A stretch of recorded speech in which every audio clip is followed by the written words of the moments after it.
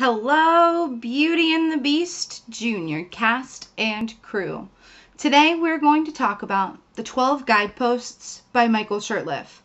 This is from his book called The Audition, and this technique is an intellectual way to dive into how a character thinks and who they are beneath the surface. So, the first guidepost is relationships. What is my relationship to other characters in the scene? But most importantly, how do you feel about them? Is it somebody that you care about? Is it somebody that you could care less for? Is it somebody that you've never met before and you don't have any sort of opinion about? The next question to ask in relationships is, where is the love? And love comes in many different forms. So he quotes, a quote from him is, "The desire for love, to give it or receive it, and preferably both simultaneously, is the chief propellant in human beings." So human beings, we're always trying to find somebody to listen to us, somebody to care about us, and we're also trying to put that energy back in the world. So as your character, what is their love? Who are they looking for? If you are in one of the villager scenes, the love that you can find could be with a friend who runs the shop next door to you. A more obvious choice would be between Belle and the Beast. You know, they're both looking for somebody to listen to them and somebody that they can care for and somebody who sees them for who they actually are. So, relationships, right? Every single relationship is different, whether it's between mother and daughter, friend and friend, teacher to student. Every relationship is going to be different, but what's most important is how you feel about that other person. So, if you take some time to think about that for each of your characters, or each of the ensembles that you're in, then that can help you get a feel for the world around you. The second guidepost is conflict. If there is no conflict in our story, then what are we doing here? There's no point. If you were to go see a show and it was a girl eating ice cream on stage, the end. Is that an exciting show to see? No. But if the girl were eating ice cream and then suddenly a dog ran onto the stage and knocked her over and knocked the ice cream out of her hand and ran away with her ice cream, she would then have to figure out whether she wanted to go get the dog or how to deal with the situation that she was just dealt with. That creates a conflict. Now we're more interested. So the question to ask yourself when thinking about conflicts in your characters, what are you fighting for? Everyone at every moment is fighting for something, whether it's to be heard, whether it's to be right, whether it is to get this person away from me. No matter what, we're always fighting for something. The second question to ask is, what tactics can you use to get your goal? I want you to leave. So my tactic is going to be overly sweet to you and hope that my cavity sweetness pushes you away. Right? Sometimes your tactic works, sometimes it doesn't, and you have to revamp and try another tactic. My next tactic might be to say, get out. There's the door. Please leave. Right? So what is the tactic you're taking to reach your goal? The next thing Michael Shurtleff says is, never settle for anything less than your biggest dream. So our characters on stage and us as actors, we have the opportunity to create strong choices or obvious choices. Sometimes the most obvious choice isn't going to be the strongest choice you could make. We on stage want our conflict, our importance, our drive on stage to be larger than life. Otherwise, there's no point in doing the show, because then it's just everyday life. So let's say I am a villager in the opening number of Belle. My conflict is that I want to get bread from the baker. An obvious choice, a tactic, could be to walk up to the baker and ask for it. To make it a little more challenging and a little more interesting, I might create a scenario where I said, I want to get bread from the baker, but I don't have the money to pay for it. So I have to figure out how to be nice enough so that the baker will give it to me for free. Or I have to find somebody who will buy it for me. Or I have to find a way to get money to get the bread so that I could buy it from the baker, right? So don't necessarily pick the easiest thing, but pick the thing that's most interesting while staying true to the storyline. Staying true to the storyline in all of these thoughts is something that's very important. You know, if we were doing Frozen, for example, and one of the townspeople thought my relationship to the king and queen is that I don't like them and I don't want them to be king and queen. Well, the opening number of Frozen is celebrating Arendelle and celebrating the wonderful kingdom that they live in. So that actor would not be able to make that choice show on stage because it's not staying true to what the author intended. So be aware of your role in all of these moments, meaning who are you in that moment? Are you a townsperson who is trying to buy something that day? Okay, then you're not necessarily going to be the person who is trying to steal and rob something from everybody, because this isn't Aladdin, right? So stay true to your story while picking the most interesting tactic that you can. Okay, numero 3. This guidepost is something that I find to be extremely important, and it always helps to jump in. It always helps the actor or me to jump into my role. This one is called The Moment Before. What has just happened before the scene starts? Every selection starts in the middle, right? You will rarely find a show that starts at the beginning of someone's life and moves to the end. There's always a moment before. So if we're again talking about the prologue, or I'm sorry, the village scene in Belle, these people don't just begin their life saying, bonjour, bonjour. No, they were just, maybe they were at their houses. Maybe they were getting ready for the day. Maybe they were trying to cook food for their kids and they realized they didn't have enough eggs. Every single time you step on the stage, there should be a moment before in your mind. What has my character just been doing? So Michael Shurtleff says to use your imagination to fill in the blanks. The more interesting your moment before is, the more interesting your performance is from the very beginning. If you jumpstart your acting with a strong thought of what you were just doing, it won't take you half the scene to become interesting, because I just ran onto the stage because I've been running and I tried to catch the bus and now I'm out of breath and now I'm going to talk to you. That's so much more exciting than entering the stage and figuring out what's going on now. Have it pre-thought in your head so that you can say, this is what my character was just doing, this is where I'm going, and this is where it leads to.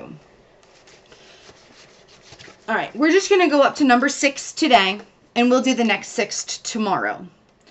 So the 4th guidepost is humor. Michael Shurtleff says that there's humor in everything, not just in the comedic sections or in the funniest part of the show or said by the Harlequin of the show.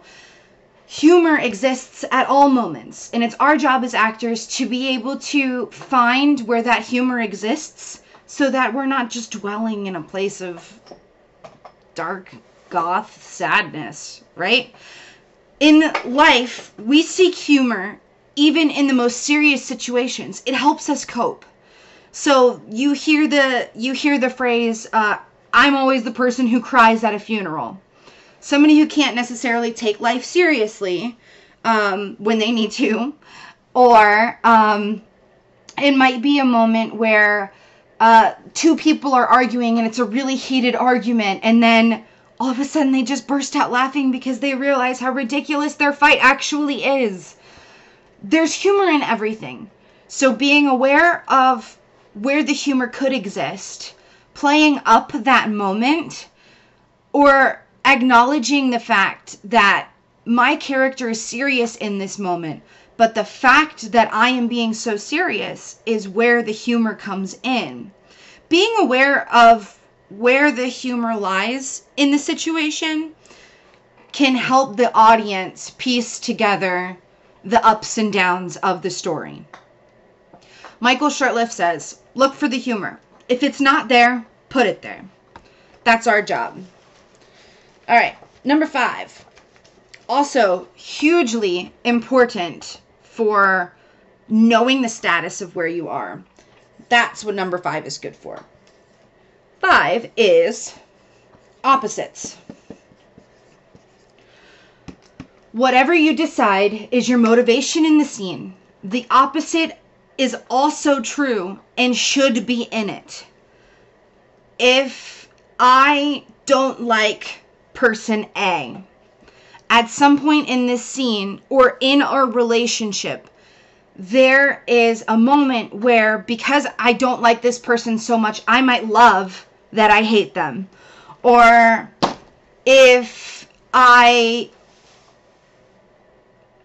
goal is to become the greatest superhero in the world and to save the world every single day, there is somewhere in this story somebody whose goal is to be the best supervillain in the world.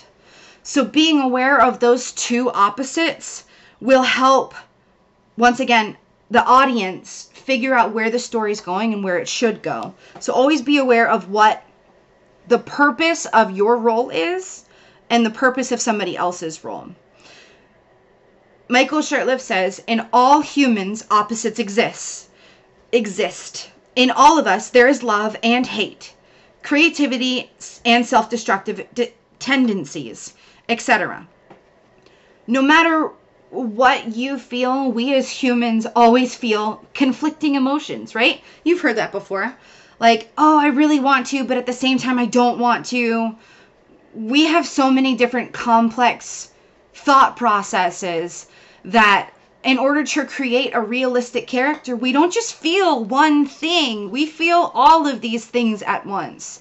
And being able to see those layers come out of a character on stage will really make your role so much more interesting to watch. If you play the opposites, you'll keep the audience intrigued. So if your character is supposed to, maybe I'm Ursula, right? Ursula stereotypically is the bad guy, the bad girl, right? I want to get Ariel's voice and become the queen of the sea and take Triton down. But I have to be aware of the opposite going on here. The opposite would be, Triton's my brother. He raised me growing up, and he loved me when nobody else did. And I care for him, and I care for his daughter, and I'm trying to protect Ariel by taking her voice away so that she doesn't get hurt by this weird human, right? So if you play that opposite, it has a possibility of really affecting the audience in a different way that they hadn't thought of. All right, last one for today. 6. And this, I feel like I say this for each one.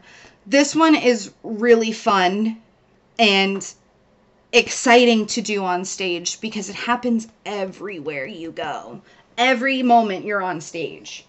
Number 6 is discoveries. What's new? What are you learning? What's happening in this moment that makes you go, oh, now I get it, right? Every single moment of your life, there's a discovery. Every single moment in any relationship, there's a discovery. You could be married to your husband for 60 years, and then you wake up one morning and you see your husband eating grapefruit. Frank, why are you eating grapefruit? You've never eaten grapefruit in your life. Well, Sue, I really love grapefruit. It's just you've never bought it for me. Bam, discovery. What? Didn't even know that you liked grapefruit. And then we could implant this in any situation, right? If we think about, let's see, if we think about Belle going into the West Wing for the first time, her discovery would be, whoa, there is so much more going on than I understand with this guy. He's not just some terrible, awful, scary thing. There's a reason why he is this way. That's a discovery, an aha moment. So Michael Shurtleff says every scene should contain discoveries, things that happen for the first time. Us as actors, we have the terribly hard task of memorizing our blocking, memorizing our lines, memorizing our emotions. And then the moment you step on stage, you have to put all of that away. And you have to pretend like you are learning these things for the very first time and letting that wonder just sink over you. And wow, like, whoa, I'm in a castle. Like, look at all of this stuff. Even though, like, you helped build the castle, you know it's going to be there. Right? It's our job to create that sense of wonder and the sense of newness. Otherwise, the audience can just read a book.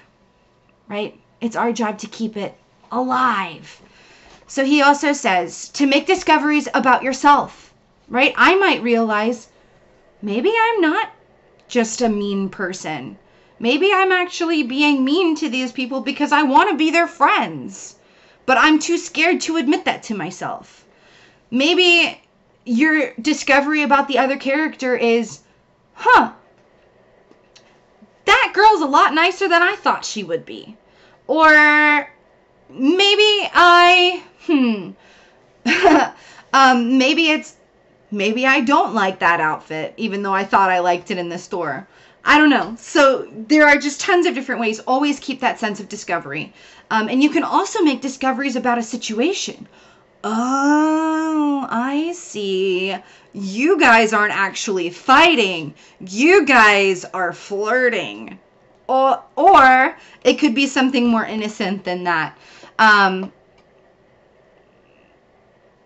Maybe you enter into a group situation and there's a lot of people. Oh, you guys don't know each other. I was just telling you this whole story about Freddie over here, and I didn't realize you didn't even know Fred.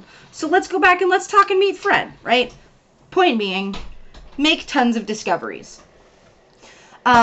Keeping all of these thoughts in mind, there is no right or wrong way to create a character. The only thing that you can do as an actor is to put the thought into it and try. I can't tell you to sit down and write a paragraph for all 6 of these guideposts. But what I can tell you is if you spend the time and work on this stuff and think about it and really invest in discovering more about your character, it will show on stage. I can promise you it will. So, put as much work into it as you want. Put as little work into it as you want. If you write it down and you want to send it to me, I would love to read it. Doing this work is some of the most fun work you can do in theater, in my opinion. It's all of the background stuff that you don't see on stage. And I'm so grateful we have the opportunity to really dive into it right now. So, thank you all for listening. I will be sure to send the PDF of all 12 guideposts, as well as a worksheet that has fill in the blanks if you want to use it. If you have any questions about any of this, please send me an email and I'd love to help. Thanks for listening. Have an awesome St. Patrick's Day. See you tomorrow.